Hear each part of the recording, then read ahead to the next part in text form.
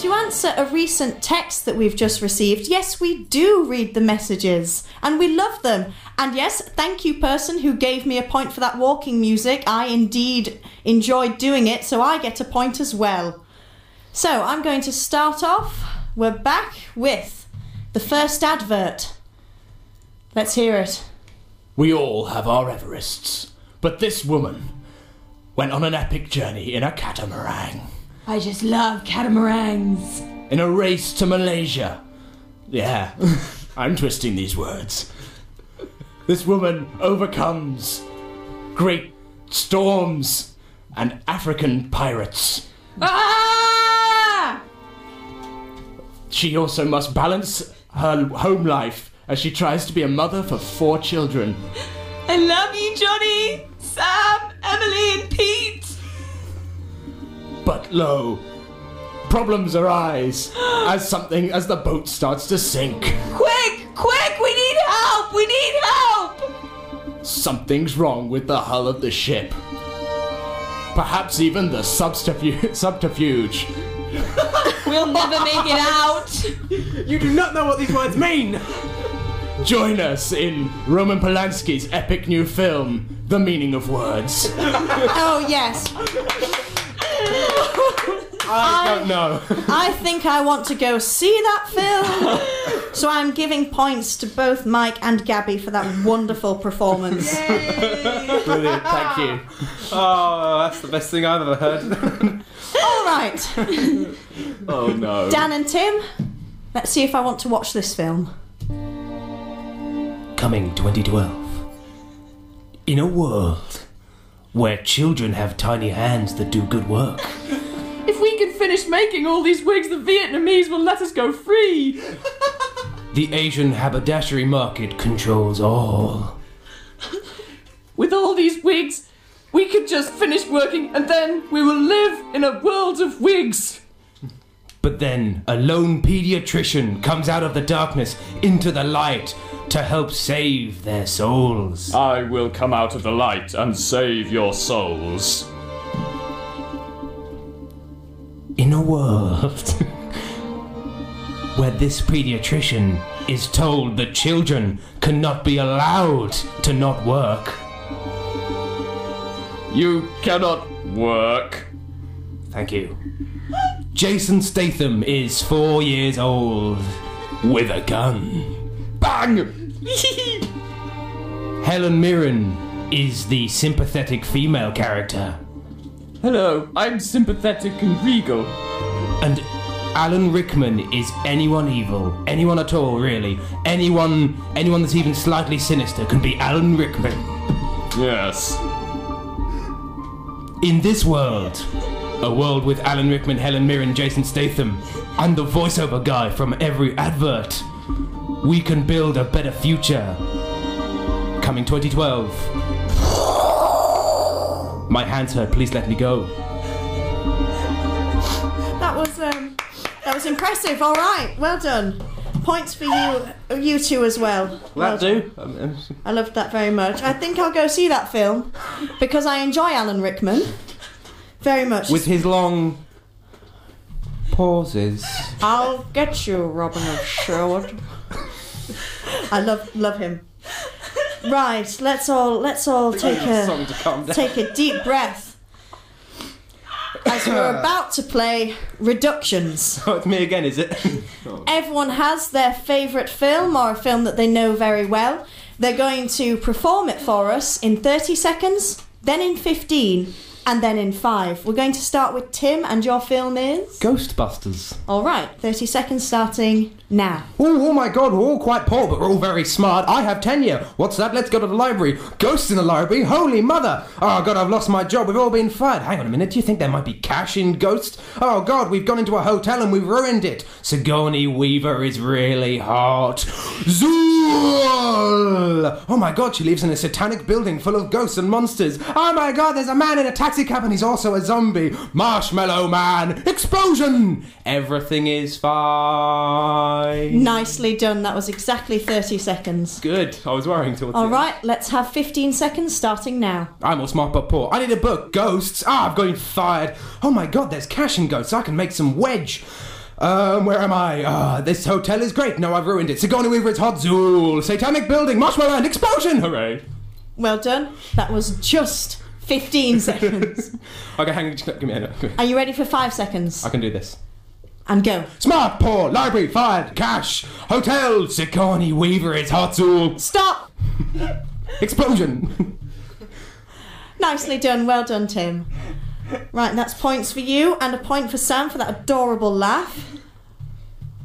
And we're going to move on to Dan. What film have you chosen? Pirates of the Caribbean, The Curse of the Black Pearl. Just the first one. Good idea. Just the first one. All right, in 30 seconds, starting now. Oh, Will! Pout. Oh, Elizabeth, I'm a pansy. And then, Elizabeth gets captured by zombie pirates. Jeffrey Rush, you'd best start believing in ghost stories, Miss Turner. You're in one. Go after them with Jack. Da, da, da, da, da, da, da, da, da, da, da, da. They take the ship, and Steve from Cupbang is chasing after them. Tortuga, mutton chops. Lots of trickery in shoes. I'm dishonest, and a dishonest man you can always trust to be dishonest, honestly, except for the honest ones, because you gotta watch out when they do something tremendously stupid. Hooray, everyone lives happily ever after. Okay. Mutton chops. He is the best pirate you've ever heard of. All right, Dan. 15 seconds, starting now. Pout, pansy, chasing zombie pirates, ghost stories, you're in one. Mutton chops, Tortuga. Dishonest ones, trickery, dishonesty, except honestly when they're doing something tremendously stupid. Fall in the water, sail away. Best pirate you've ever seen. Nicely done. All right, and now in 5 seconds. Go. Pouting, pansy, mutton chops, dishonesty. Best pirate you've ever seen. That was 3 seconds, Dan. Do you want to add something? Where's the rum gone? Wonderful. That takes us up to 5 seconds. Points for Dan, because I enjoyed that very much, and a point for Sam, because his chuckle kept up. All right, Gabby, would you like to inform our dear audience of what film you chose? Love Actually. Which has how many separate storylines? A fair few. Right.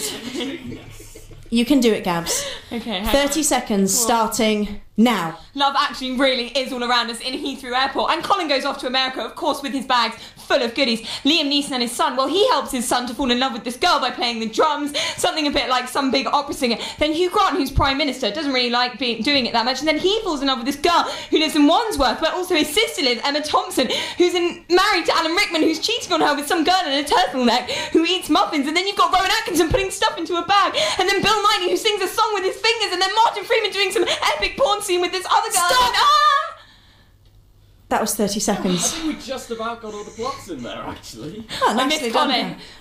No, Colin, You got him at the beginning.